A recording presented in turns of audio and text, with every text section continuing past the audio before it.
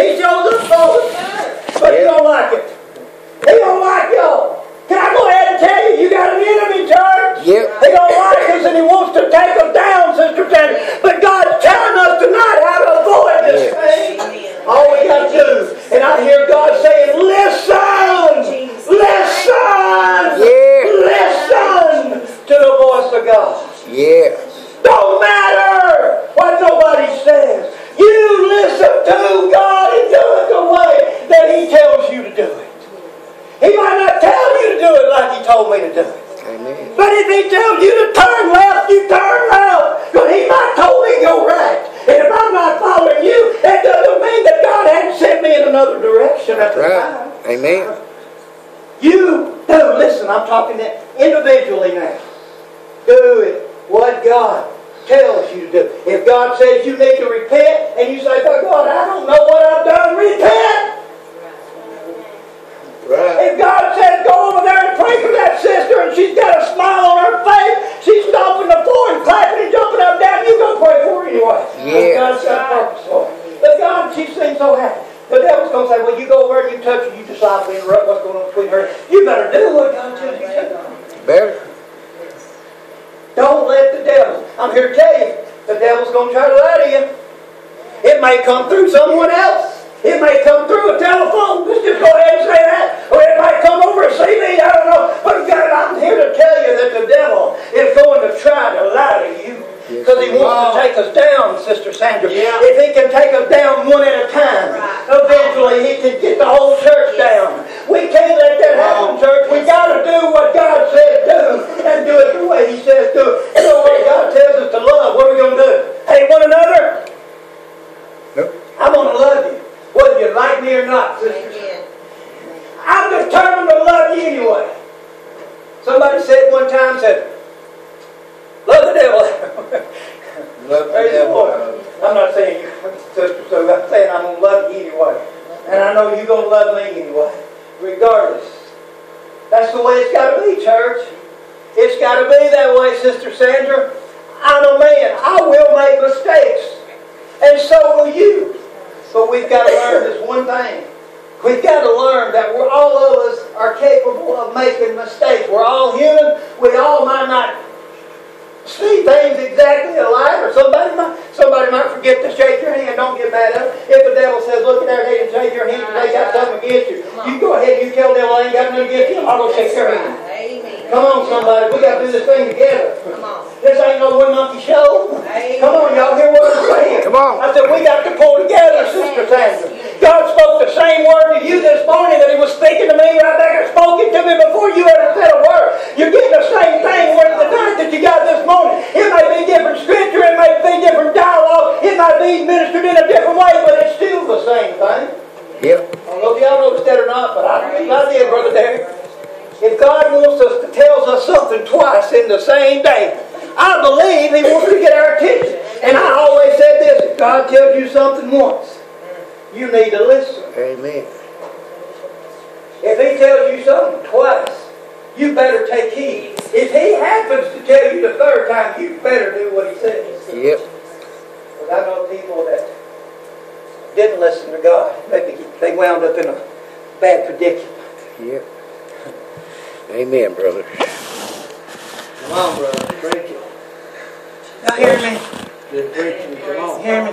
Bless the Lord. Give me a big old smile. Come on, praise the Bless Lord. There you Jesus. go. Thank you, Preach all night and smile at me. Oh, come on now. Glory to God.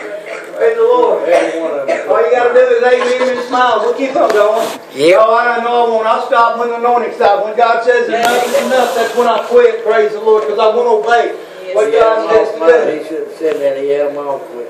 Praise the Lord. Bless him, Jesus. Somebody told me one time, another preacher told me one time. That's it. Good man of God. Love Him with all my heart. Didn't get mad at me. He told me, he said, Brother Johnson, can't you stand still when you preach? No, I can't. When I'm talking to God and I'm preaching to the birds and rattlesnakes and frogs, I'm not standing still, y'all. I'm walking. I can't stand still hardly and pray. I got to be on the move. Bless him, Lord. Yes. Hear what I'm saying? God wants me to stand still, and He said, son, stand still. And you'll see me stand behind that pulpit and never move. But until He does, y'all have to get used to me walking around. Come on, brother, you preach. Let me tell you something. Brother George, you give me an incentive there. Come on. Encouraging me. Yeah. Some of y'all are smiling too. Praise the Lord. Some of you ain't though. Praise the Lord. Glory to God.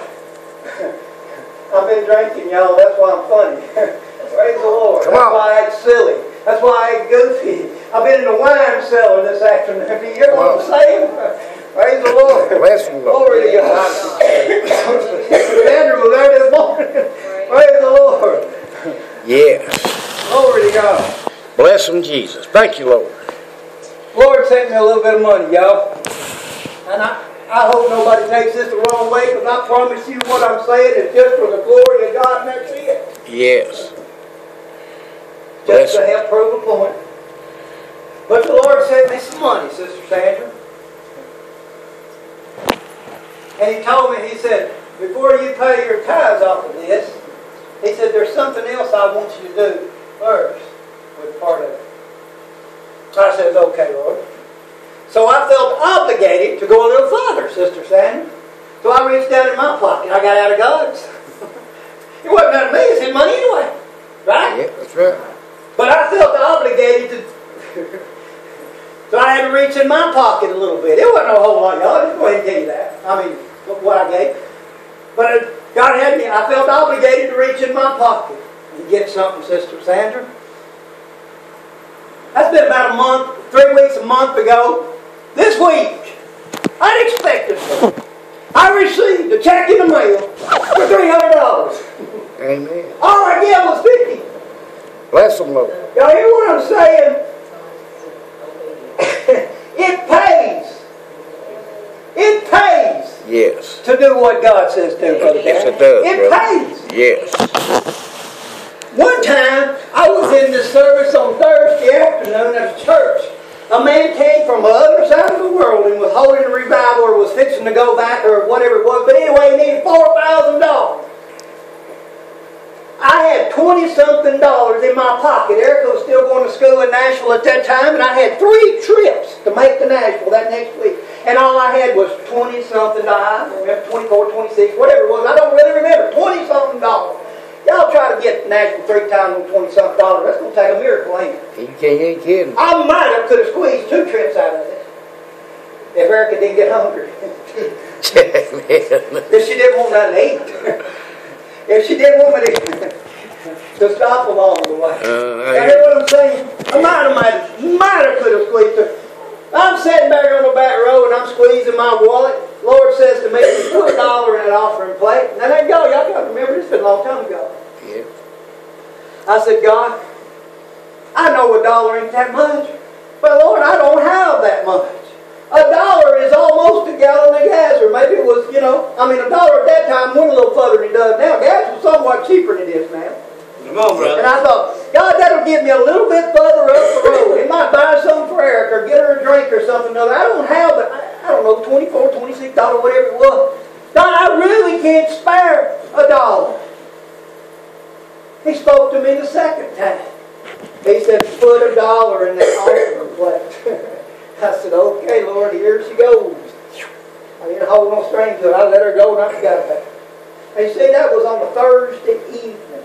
I didn't have to make the first trip to Nashville until Monday morning.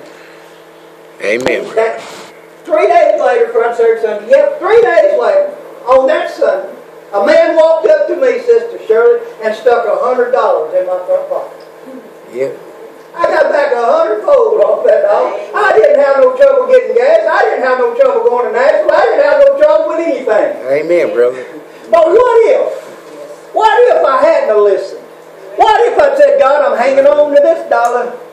I'd have been broke. Can't do it, bro. You had 2 flats to See blow what I'm engine, saying? brother. God wants to bless you. He does. But you got to listen. You can't be rebellious. You can't be stubborn. I love all my kids and grandkids, y'all. Yep. Of course, the ones that little, they're too little right now be rebellious or stubborn and that kind of stuff, but I remember when Eric was, and I remember when David was, and Kamara is. Love them with all my heart. Yep. But you know what really discourages you with your children? Y'all want me to tell you? It's when they become rebellious. Yep. It's when they become stubborn. What I call hard-headed. Yep. Come on. Don't you just get disappointed with them when they won't listen? What do you think God feels about us when we do the same? You know what we do to our kids sometimes for being rebellious? Woo! Don't we? Yep. Don't do that, Lord. I know what they're Praise the Lord. We don't do enough of it. I don't do enough of it. But if we're going to chastise our children for being rebellious and for being hard-headed and for being stubborn because we love them, what's God going to do to us? He's just going to let us get by with everything? Come on, y'all. Come on. Preach just a little bit. Yeah. Praise the Lord. God wants us to listen. He wants us to He don't want us practicing witchcraft or idolatry That's right. or iniquity. And the Amen, Bible brother. says if we're rebellious and stubborn, that's actually in the eyes of God what we're doing. What is it? Is being stubborn. I didn't know, Brother Derek, all those times that the Lord wanted me to preach, and I tried my best to get out the door before you got back here. I didn't know I was being rebellious. We want to know sometimes why things ain't going so well. Maybe we need to check things out. Lord, have I been rebellious? Have I been stubborn? Am I full of iniquity? Because the Bible says if we're being stubborn, we're being... Huh? Pull up. Can I just tell y'all, did I not? Did I need to tell you where that 1 Samuel 15? Ain't that what I said? Chapter 13, verse 15. Is that what I said? Yeah. Yep. Stubbornness and rebellion is witchcraft, idolatry, and iniquity. Yes, it is. I didn't realize I was doing all those things for trying to skittle out the door before Brother